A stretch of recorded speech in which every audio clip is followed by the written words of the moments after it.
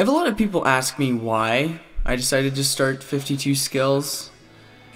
I have a lot of answers to that question, but I think this sums it up the best. When I was a kid, one of my relatives, I was talking about something that I was doing, and they said, oh, like, live it up now because when you get older, life just moves by so fast. And for whatever reason, that really scared me. I don't think it's getting older that makes life go by quicker, but the building of a routine, of becoming comfortable that does. When you get older, becoming comfortable is relatively easy. You get a job, pays well, you find a house, you build it, and you just kind of hang out where you are.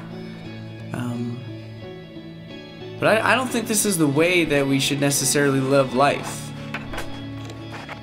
It seems like we spend our lives in a constant state of maintenance these days.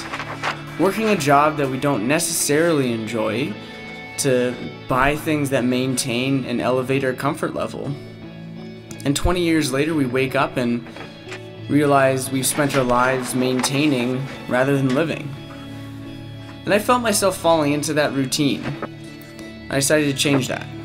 So I made a list of everything that I've always wanted to do but never had the guts to do. And I shared that list with a bunch of my friends and told them that I was going to be doing a YouTube channel showing this list. And the results were incredible.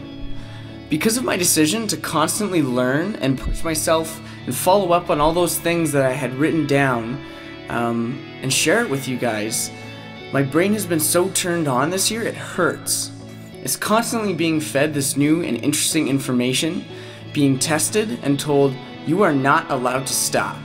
But this isn't just for me.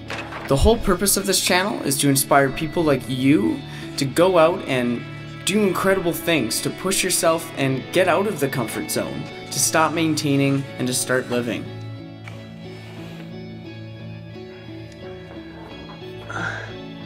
So that's why I started 52 Skills.